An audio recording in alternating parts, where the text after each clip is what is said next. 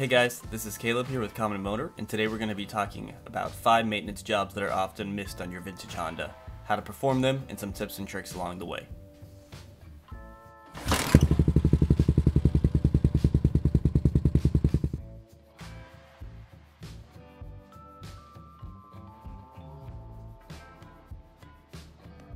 Symptoms of a poorly adjusted rear brake: too tight and you'll find your brakes locking up into a fishtail, too loose and you'll find yourself running at a braking distance. The first adjustment is your rear brake pedal height. There's no right answer, but you really just want to make sure your foot is resting at a comfortable spot. Loosen the lock nut on the rear brake pedal adjustment screw and turn it clockwise or counterclockwise until you arrive at the proper height. Tighten the lock nut back down to set it.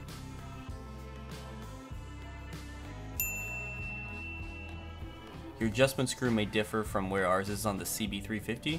You may find it right under here. Next, we're going to set the rear brake travel. Notice how our brake pedal is only moving about half an inch in travel before we lock up the rear brake? That's too tight.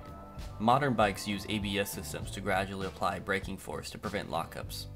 We don't have that luxury, but increasing the travel of the rear brake increases the range in which you can apply them, giving you a longer, safer distance to quickly apply the brakes in an emergency situation. Move to the back of your motorcycle and you'll find the rear brake adjuster nut. Loosen this nut to loosen your brake pedal and provide more travel. Tighten it for the reverse effect. If you find you're running out of threads or have way too many, loosen the bolt that clamps your brake pivot arm to the spline shaft and move it a few notches forwards or backwards.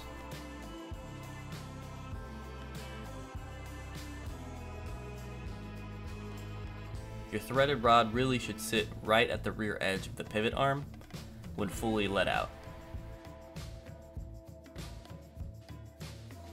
Honda specs your rear brake arm travel at 0.8 to 1.2 inches of travel, or if you're not in the US, 20 to 30 millimeters.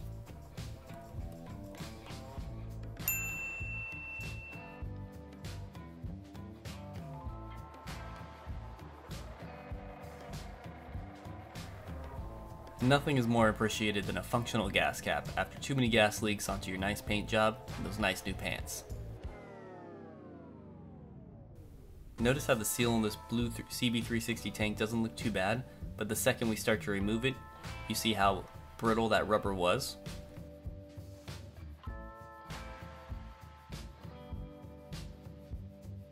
Remove the old seal, cleaning the corrosion or rust off the gas cap with a wire brush.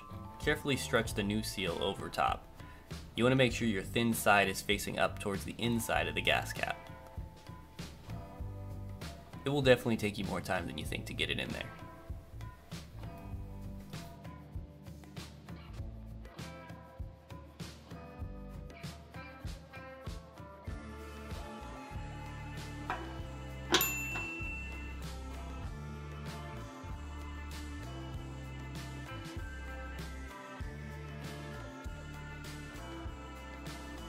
One more thing worth mentioning is that if you lose the key to your gas cap, they aren't actually keyed to that key.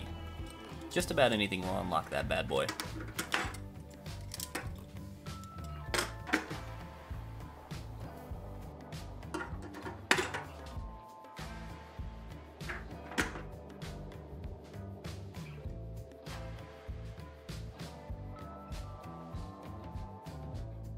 Usually we see the petcock swing in 2 different directions. It's either clogged and not letting enough gas through, or you have a damaged filter screen inside of it that's letting too much other stuff through.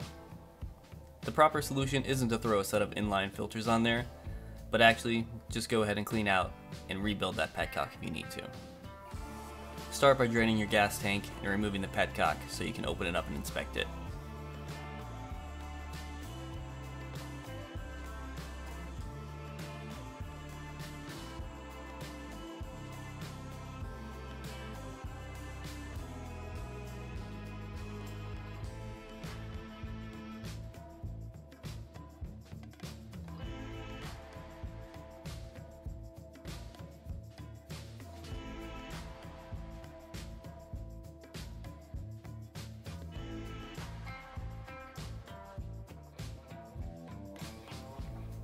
Its pieces consist of the main mounting nut, petcock body, sediment bowl, lever, wavy washer, faceplate and mounting screws, main filter, lever O-ring, tank to petcock O-ring, and the sediment bowl O-ring.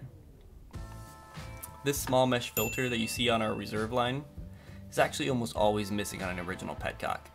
Not to worry, if yours is missing, you still have your actual filter inside the petcock body. Clean all the parts thoroughly before reassembling. If your O-rings or filter are in need of replacement, we sell O-ring kits, filters, as well as whole replacement petcocks for all the motorcycles we support. When reassembling your petcock, make sure not to pinch the wavy washer in between the petcock body and the faceplate so you don't leak. Also, the large nut is installed back onto the petcock smooth side up. You want to thread this back onto the petcock counterclockwise by only about half a turn. Don't thread it any more than that. When you go to screw the petcock back onto the tank, hold the petcock in place and just turn the large nut.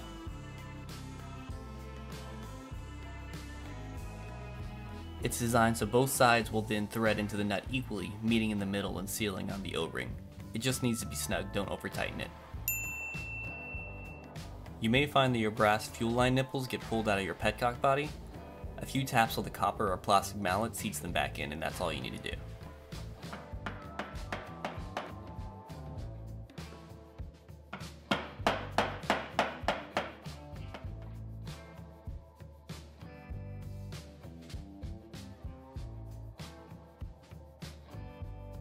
You may not have even known that these were in your bike. They dampen road vibrations to your handlebars, and if they're old and worn out like these, they can create a dangerous handling condition. Loosen the 4 12mm bolts that hold your handlebars in place and push them out of the way. One nut on the bottom of each handlebar riser lets them slide right out so you can get to the bushings.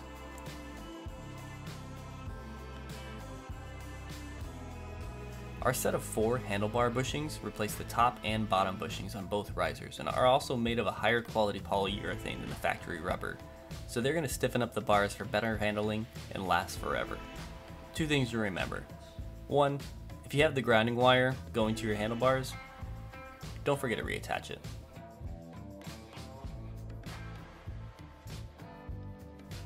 2, your handlebar clamps are actually asymmetrical. They're meant to be installed with a small dot facing forward and have the front riser bolts tightened before the rears. You'll know you installed them correct if you end up with a small gap in the rear like you see here.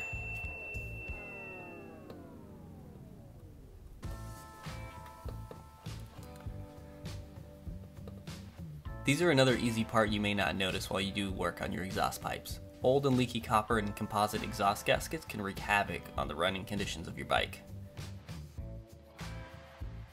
Unbolt the 12mm nuts on each exhaust flange and the few mounting nuts that are on the back of the mufflers, and your pipe should pop right off.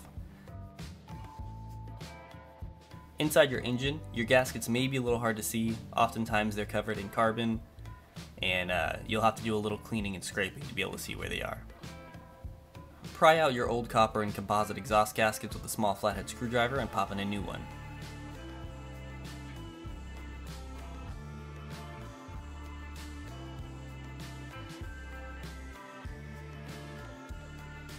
When you're putting your exhaust collars and flange back together, make sure you have the curved side facing towards the exhaust flange like you can see us doing here.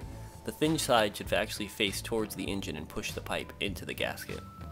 If you're missing an exhaust collar, we have replacements available. Lastly, when tightening your nuts, don't over tighten them here, just snug them up. The copper and composite exhaust gaskets crush when you tighten your exhaust flange, and they squish and conform, providing a tight seal. Crush them too far, and you'll end up with leaky pipes all over again. Do this right, you can actually even reuse them 3 to 4 times.